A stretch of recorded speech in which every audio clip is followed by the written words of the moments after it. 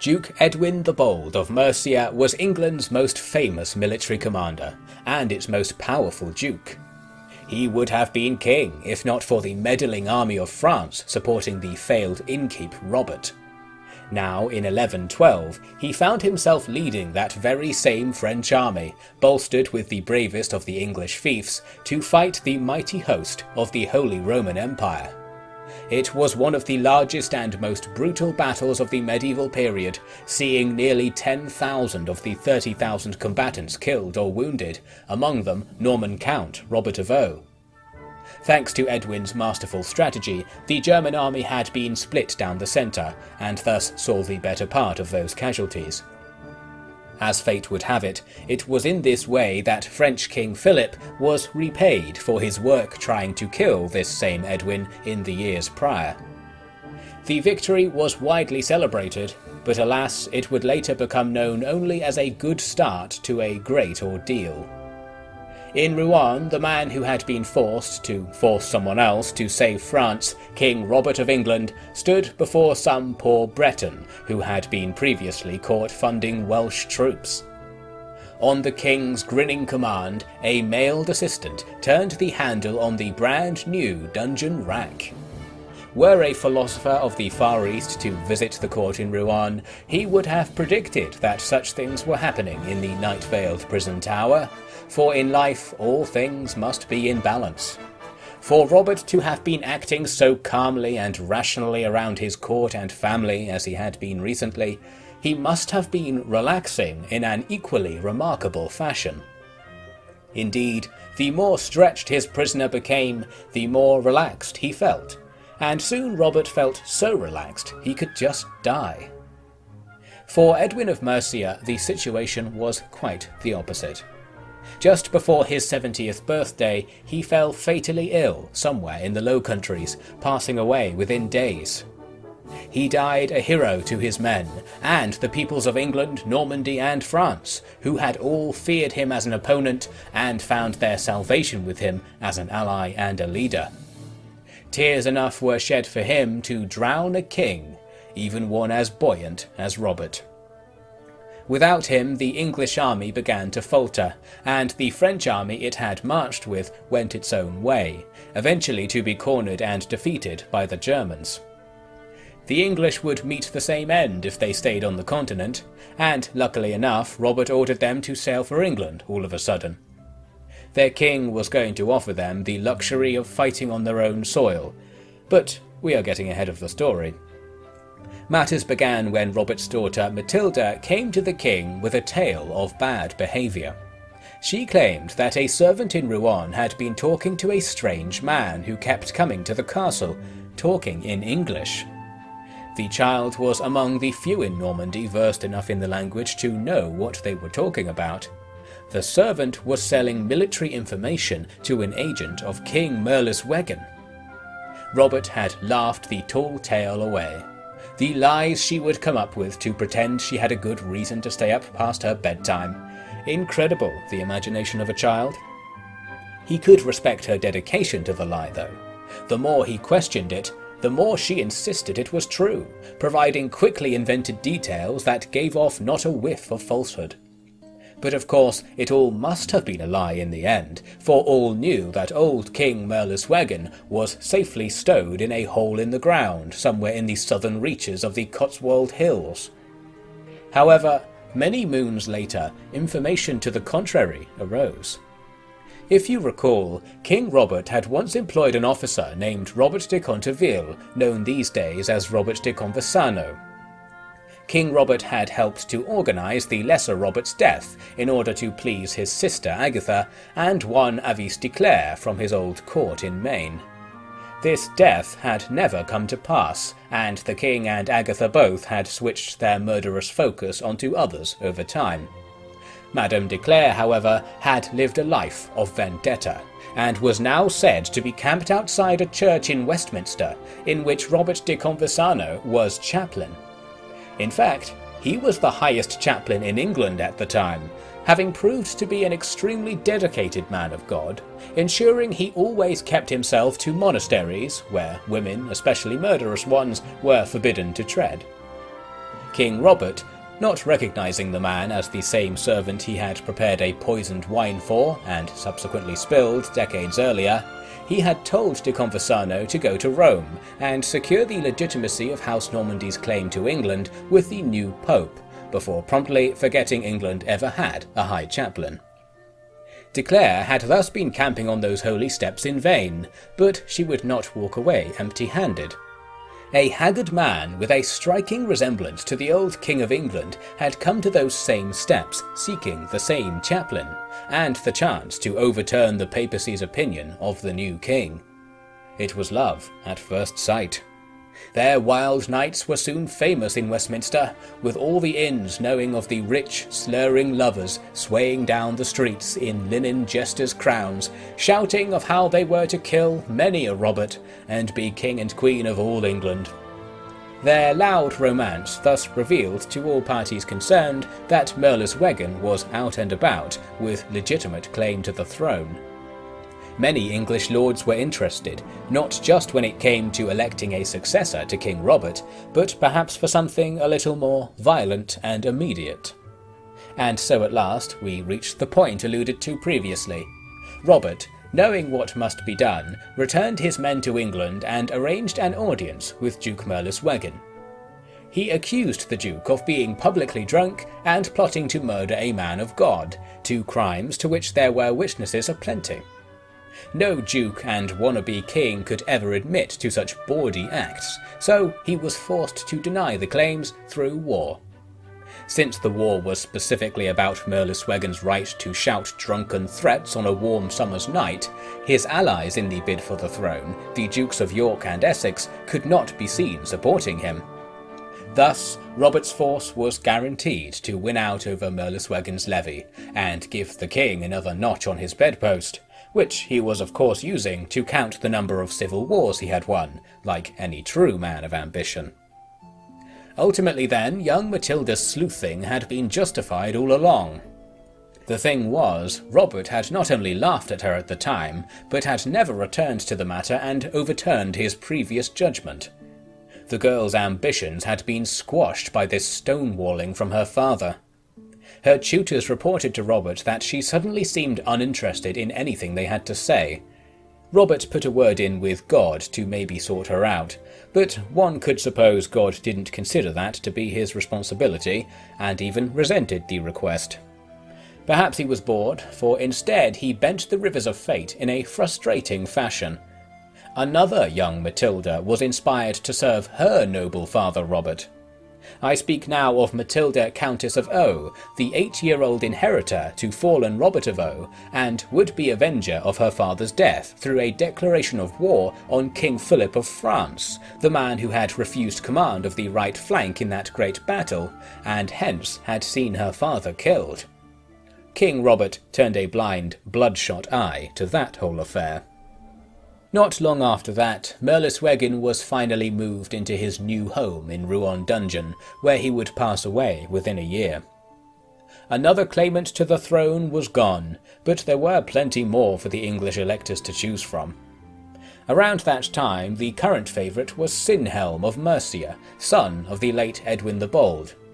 He had no claim to the throne at all, really, yet he might get it if the petty dukes were allowed to exercise that strange voting right they all claimed to have. Robert would never convince them of how stupid they were all being when all were talking of military matters at every court session, so he had to pray the French got on and surrendered to the Germans without too much delay. One wonders if God reinterpreted his request into another context there as well. In 1116 at least, the matter would drag on for many years yet. That meant Robert had to play the English game.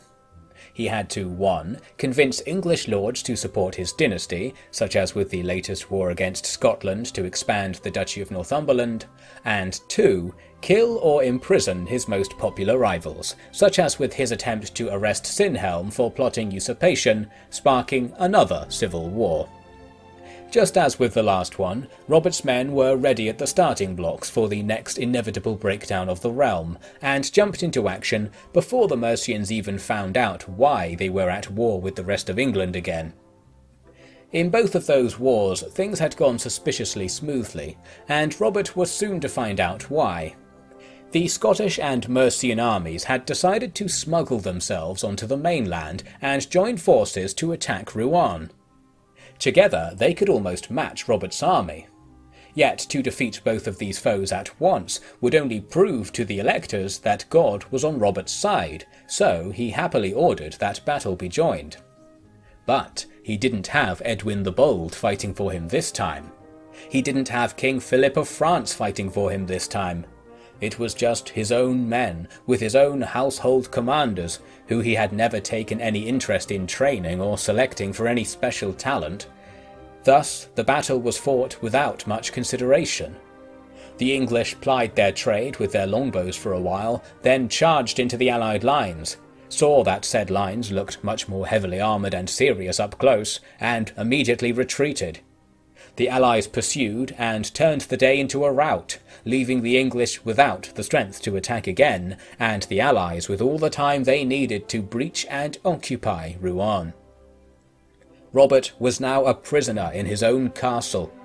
His lines of communication with the outside world were severely limited, leaving him in a most dire situation. He was forced to spend time with his wife.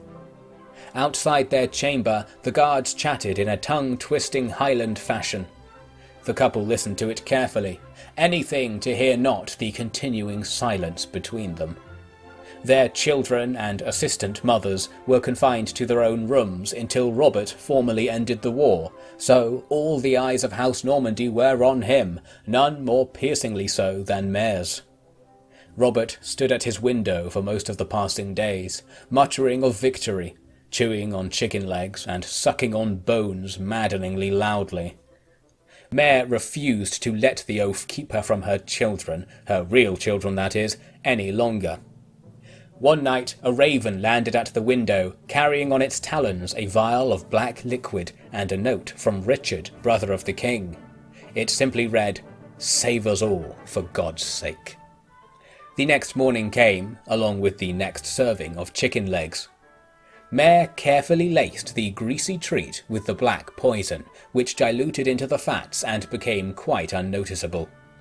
Then all she needed to do was sit back in bed and watch Robert emerge from the privy, march to the table to collect his first breakfast, then turn to take his last look out at the kingdom he had won. Yes, come to think of it, Robert had done rather a lot with his life, hadn't he? Never had he faltered before, and nor did he now. Such courage and confidence, such nobility. Ah, but he thinks nothing of his own family, Mayre assured herself. Let him bite down on his fate, his just desert. Robert raised a piece of the chicken to his mouth, but halted. Mayre could not dare breathe. Then it was lowered again, before Robert turned and admitted that he could not eat any more, when he did not even know if poor Matilda was being fed properly, and even less of Selene at the mercy of the Germans in Paris. Mayre emitted a strange gasp, scrambled forward to take the plate from her husband, and then without hesitation cast the food from the window, her tears washing the plate clean.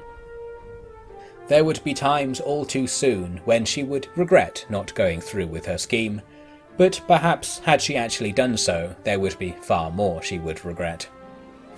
As for the siege of Rouen, that situation would funnily enough be resolved by a very similar drama far to the north, where English troops had Scottish King Ronald also cooped up with his family. Ronald had not the will to stand it any longer, and surrendered to the English, with news of this arriving just as the English were in full retreat from a failed attempt to take the city.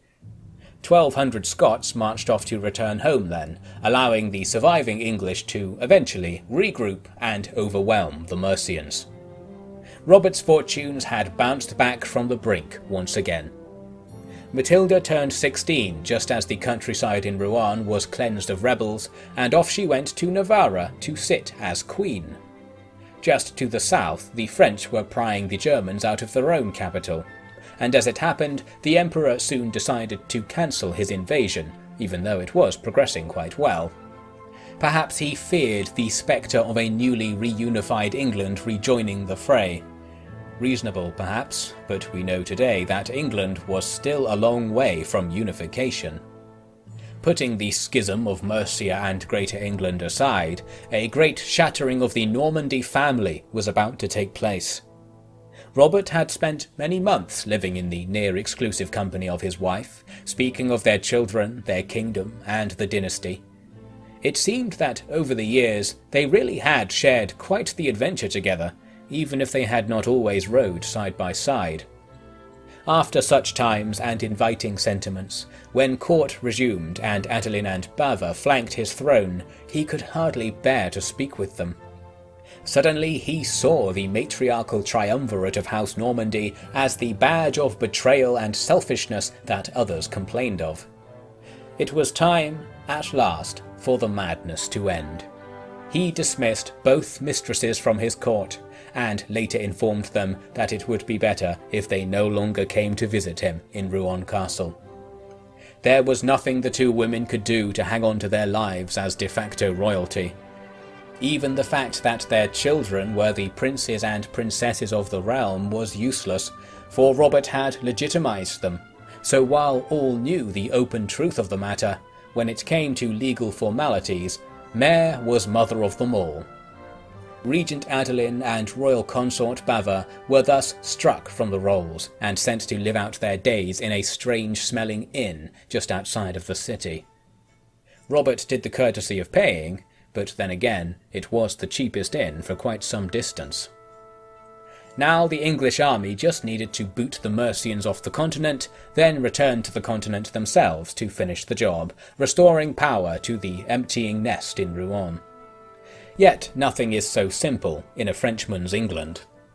Now the Duke of Essex, the one who Princess Matilda should at that very moment be marrying, according to Robert's long-forgotten promise, declared himself King of England, and the Duke of York pledged his support.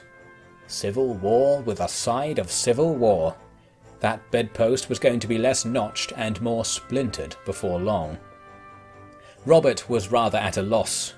He was 65 years old, which was quite the burden for a man who had lived through a lifetime of constant peril and betrayal, war and wine.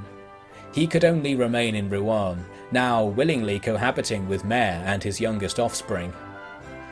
Throughout his life he had asked God what must be done to finally allow him to be happy.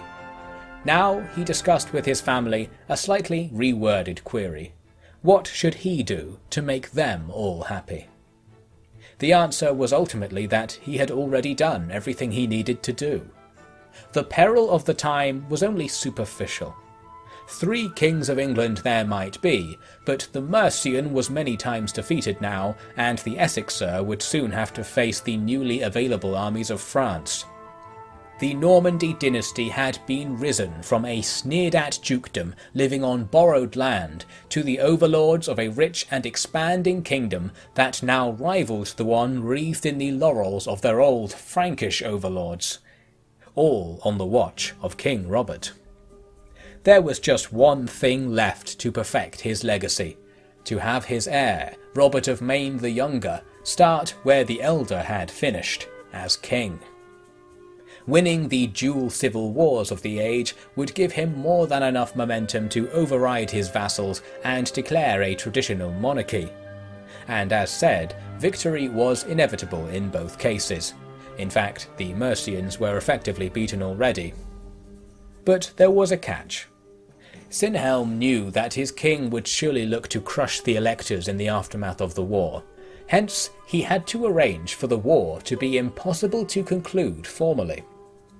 To that end, he declared war on the petty kings of Ireland and Wales and invited them to invade Mercian territory. All he had to do was get himself captured, and now Robert's messengers carrying the terms to end the rebellion would never be able to find him. It worked perfectly. Robert was told by some Irish lord that the English would have to take that Mercian coward back from their cold, dead hands, and no messengers were allowed anywhere near him. So then, while not much fighting took place, Mercia remained apart from England, and the administration of the region remained in chaos. The Duke of Essex had his dreams of royalty crushed in short order, and the Duke of York slunk back to his seat on the King's Council without anyone paying him too much attention. That left only the wars with the Lords of Britannia from outside England's borders, one of whom was rumoured to be keeping the Duke of Mercia as a jester. Very few English troops remained able to fight after a decade of constant war, so getting Sinhelm back was not a guarantee. Let also be taken into consideration that Rouen was once again set to siege by a Mercian warband, and overall it will be no surprise that Robert was at his wits' end. He was on the verge of securing the complete and incontestable usurpation of the English throne after countless battles, countless rebellions, and countless proofs of his destiny. But the final piece of the puzzle was hidden in darkness, in reach, but too small and soft to the touch to be found with his failing strength. As the year 1120 progressed, he was increasingly confined to his bed, his desperation to hang on and see his dreams fulfilled only pushing his overloaded body closer to the edge. In March, he commissioned a great memorial painting of his father William to be placed in Rowen's Grand Hall. The final image portrayed William standing beneath a tree, reaching up at a golden crown hanging from the branches. It was beyond his reach, yet at his side was a young boy looking out at the viewer with a grin. In the boy's hands was a golden saw. The sight of this work produced from Robert the last of his overly long bouts of laughter, interrupted as it was with splurting, coughing and clawing gestures towards the empty wine jug on the table. In July, as men searched for Sinhelm in war-torn Wales, news arrived that Adeline had passed away of old age over at the King's Bounty, aka the Salted Turnip. It was hard for Mare to find the energy to comfort poor bedridden Robert on this matter, but even she could see the romance in it. Those two had been together for pretty much their whole lives, from the draughty halls of Le Mans in those first winters, to the warm waters of Bath for Robert's coronation, from the messy battlefields across the realm to the orderly quiet of Rouen Castle. Adeline had ever been Robert's companion, and by the shared experience of motherhood, she hadn't quite ever been Mare's enemy. She was given a formal funeral befitting a woman of nobility, which was to be the last public event that tired old Robert would attend. Not helped by the sadness of the affair, his health worsened, and it became clear that the minds of the English electors would soon have to be made up. The way the dice had fallen may have frustrated Robert's final ambition, but there was a rather remarkable silver lining to it all.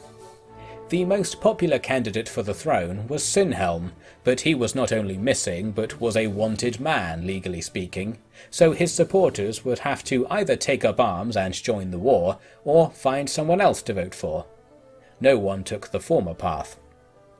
Additionally, there was the realm of Northumbria, which had grown greatly with House Normandie's support. On the south coast, where Normans did not seem so foreign, there was support for a continued union across the Channel also. That December, all of these factors combined turned one Robert of Maine the Younger into Robert II of England. His father had passed of illnesses unknown, thought to be brought on by his constant worry for his legacy. He was right to be worried, for his personal reputation left much to be desired.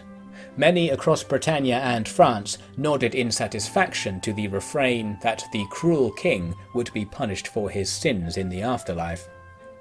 Yet none could deny that as the head of House Normandy, there had been none better. Not yet, anyway, for King Robert II was not at all like his father. He was adored in his counties of Maine and Rennes, known for an astonishing lack of greed, malice or foul humour given the beast that spawned him. Soon the English would come to adore him too, as he not only outshone their own nobility by his charm and composure, but eagerly took to the task of pursuing English interests at war. Over the next few years, the Welsh and Irish incursions were halted, Sinhelm was recovered and transferred to Rouen to serve his rightful punishment, and England was at last able to enjoy unity and peace. and if they ever got tired of that, the king could press further claims on England's borders to continue the English rise to dominance, and perhaps become the new Alfred the Great. The dream of a united England would stand aside for the dream of a united Britannia. So then, it seemed that England truly was going to be left in good hands, rather cleaner than the last pair. Now the prospect of removing the English electors was only a matter of time. House Normandie's destiny seemed yet more grand, and promised much more than a crown before the end. That is not to say that all was suddenly perfect.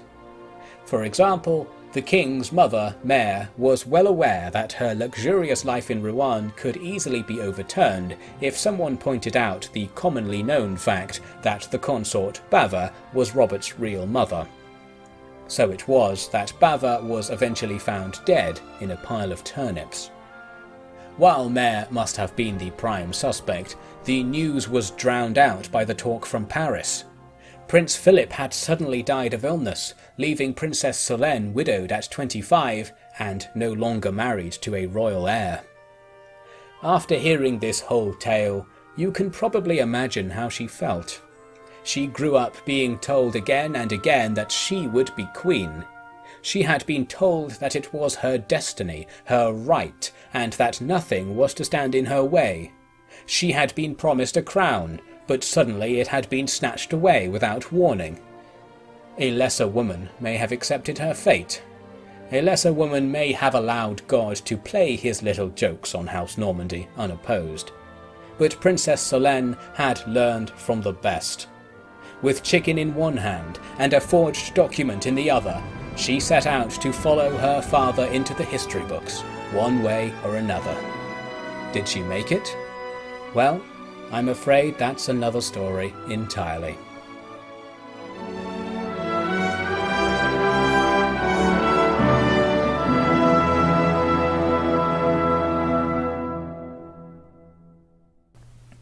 Thank you very much for watching / listening to The Promised Crown.